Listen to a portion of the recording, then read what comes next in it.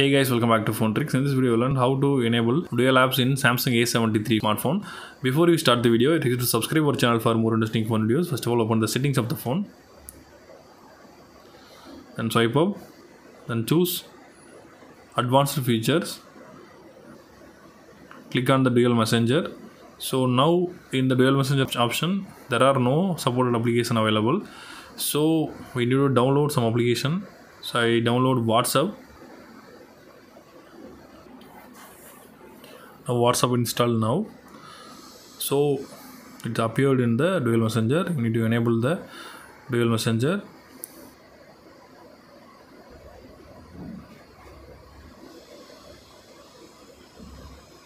Now the copy of WhatsApp created, you can see that there are two WhatsApp, so you can use two different phone numbers with the same phone. It's a very useful feature. That's all guys.